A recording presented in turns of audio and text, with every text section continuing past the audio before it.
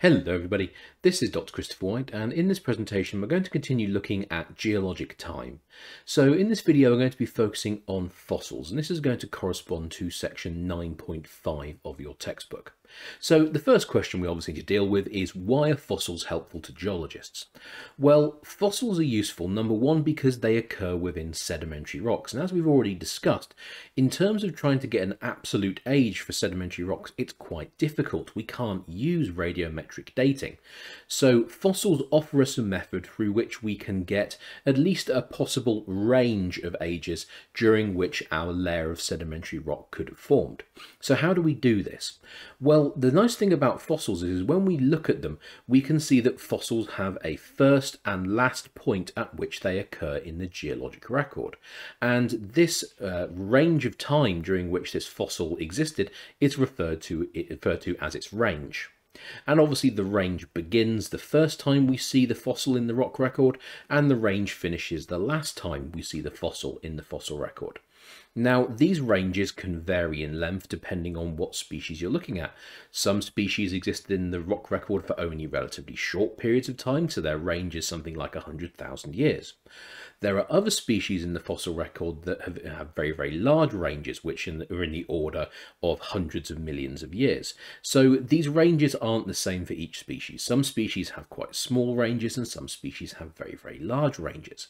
Now, the most important thing is that when we find a fossil in our layer of rock, what we can do is we can go to the fossil record and we can say, right, I've identified the species and I know this species existed between, let's say, the early Carboniferous and the late Permian. That therefore means that the layer of rock that contains this particular fossil must therefore have formed sometime between the early Carboniferous and the late Permian. Now obviously that's quite a large range consisting of a few hundred million years.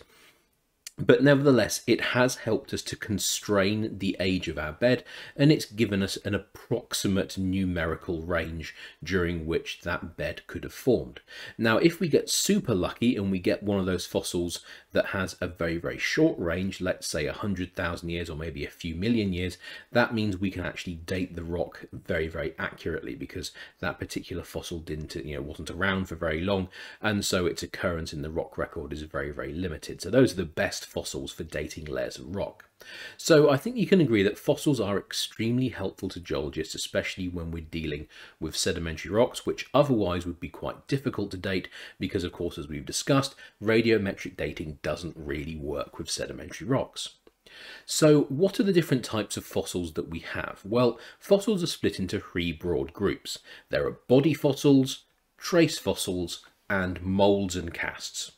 So a body fossil is essentially a fossil that represents the body of the organism. That could be a plant or an animal. A trace fossil is a fossil that essentially is a trace of that organism having existed. So that would be something like a footprint. And a mold or a cast is essentially a specifically shaped void that's left in the rock when the fossil is destroyed. And I'll show you a picture in a couple of seconds' time, which is going to help to illustrate that. So in terms of fossils, the type of fossils we're most familiar with are body fossils, and these can consist of the whole body of the animal, or they can consist of simply bones or part of the animal. Now, body fossils are split into two subgroups: altered and unaltered body fossils. So unaltered body fossils are fossils which essentially have their original composition.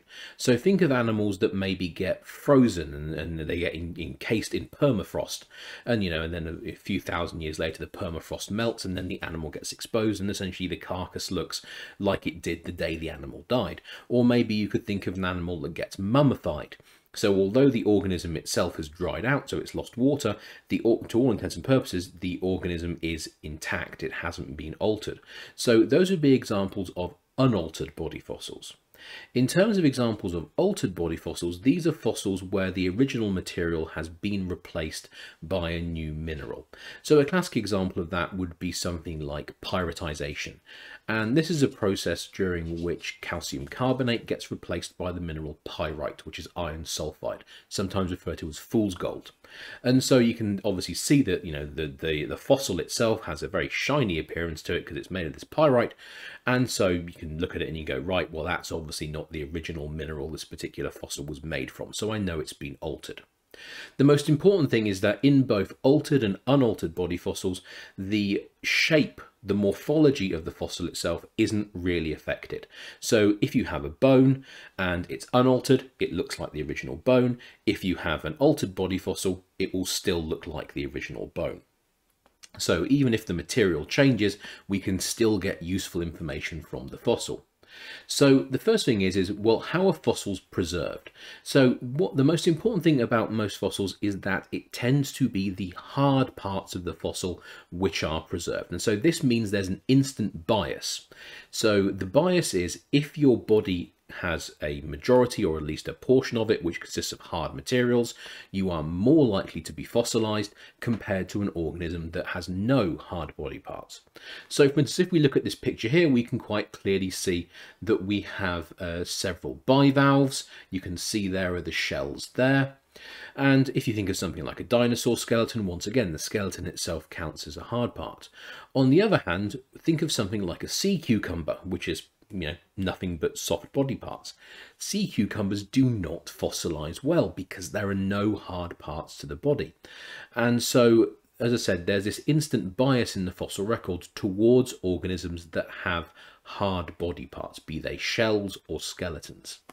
So the most important thing is that when your organism dies, you obviously have to get it buried in sediment before the fossil has time to get damaged, because the longer the organism is exposed after it dies, the more likely it is to get damaged, and therefore the more likely you are to lose the fossil. So another part of an organism which we tend to find are the bones. So once again, hard body parts tend to fossilize more easily. So shells and bones tend to be quite common fossils. So in this particular one, we actually have a skeleton of what appears to be a mammoth. You can actually see the teeth right there. So this is obviously the skull.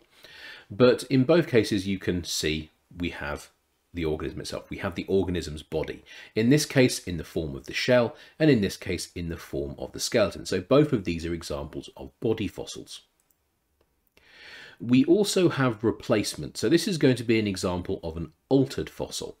So we can quite clearly see here what we have is a tree trunk which has been petrified. So in this case, what's happened is the organic molecules, so that's molecules like lignin and other such organic proteins which are present in the original tree, have been replaced by silica, SiO2.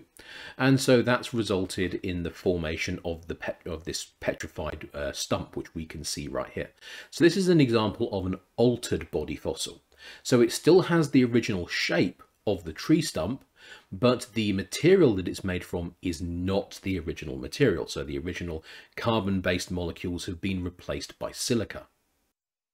So this is an example of molds and casts, and this is the third type of fossil which we spoke about earlier. So in this case, what you can see is we have ourselves a layer of limestone, and you can see this limestone has numerous voids in it. And if we look carefully, especially at this one here and this one here, you will notice that these voids actually represent locations where fossils used to be. So you can see there's an imprint of a shell right here, and you can see there's another imprint of a shell right here. So clearly during the lithification process, during which the sediment is being turned into a rock, the fossils which were here have been destroyed. And this is a relatively common thing which happens during lithification. So the destruction of the fossils means that what we end up with is we end up with a fossil-shaped void in our layer of rock. This is the mold. Now, what can happen later is we can get minerals precipitating within the mold, or we can get sediment filling the mold, and this sediment or the minerals will take on the shape of the mold and they will form a cast. So essentially a cast is a reproduction of the fossil, but it's not actually the original fossil. And so the formation of molds and casts is actually relatively common. So a lot of the time when you're looking at fossils of animals like trilobites or a lot of mollusk fossils, what you're actually looking at is not the original fossil. It's actually a cast of a mold that was left in a rock. We can also have fossils being preserved as thin films of material, and this is relatively common with fossils which occur in muddy sediments. So in these muddy sediments, what tends to happen is you tend to get organisms being trapped between these very, very thin layers of muddy sediment that get deposited in low energy environments. So think of an environment a bit like a lake or a lagoon. And so as these muddy sediments get compressed, what happens is the rock begins to get heated up. So it's obviously going through the process of liquefaction. Now, what can happen is your fossil can essentially begin to be baked. So think of an example of baking a pizza in your oven at home. Now, it's not uncommon that when you're baking a pizza in your oven at home, if you put it straight on the rack, a little bit of cheese might melt and fall off the side of your pizza and end up in the bottom of your oven. And so what do? Being the responsible person you are, you leave it. And so you leave that piece of cheese in the bottom of your oven and you use your oven 12, 2 dozen, 3 dozen times. So you're constantly baking and rebaking that bit of cheese. And eventually we know that piece of cheese turns into a lump of nothing but carbon. And the same thing happens with these fossils. So they're trapped in the muddy sediment, and the muddy sediment is getting hotter and hotter and hotter. And so what happens is a lot of the compounds which are part of the fossil get driven off. So the heat initially gets rid of the water, then it starts to burn off the nitrogen compounds, then it starts to burn off the sulfur compounds, and eventually everything gets burnt away with the exception of the carbon. And so what gets left behind is essentially a fossil that consists of a very, very thin film of carbon along a bedding plane. Now, these images, these thin sheets of carbon, can be extremely detailed. I mean, if we look at this particular fossil here, you can actually see the individual veins which are part of the leaves. So so the fossil itself might have been destroyed, but we can still have quite a high level of detail. And this is a particularly common process, especially when we have plant fossils in low energy environments, as I said. So think of a leaf falling into a lake or a lagoon. We are very likely to get very muddy sediments, and the muddy sediments will very often have these plant fossils in them, which will consist of these carbonized films.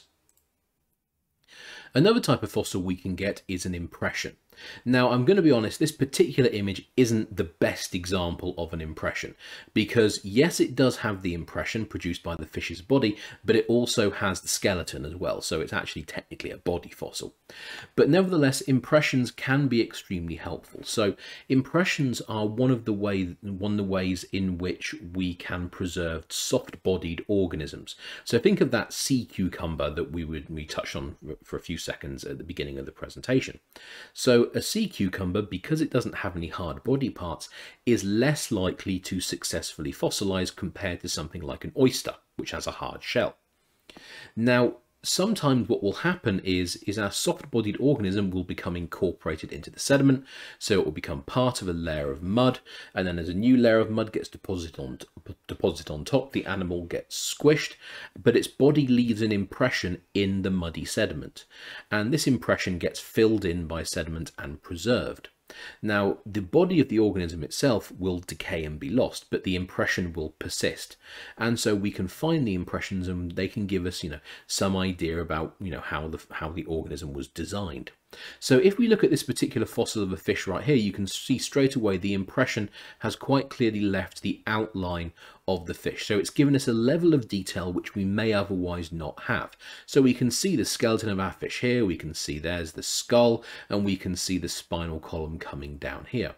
But it gives us a lot more detail than we would normally expect. So for instance, you can see the rays of the fins, both the fins at the front and the fins at the rear. Now, these rays consist of very, very thin pieces of bone, and they're very easily damaged and lost to the fossil record. So the fact they've been preserved by the impression gives us a level of information which we otherwise wouldn't have. Impressions can sometimes be extremely detailed to the point where you may even be able to see individual scales on the body of the organism, in this case a fish.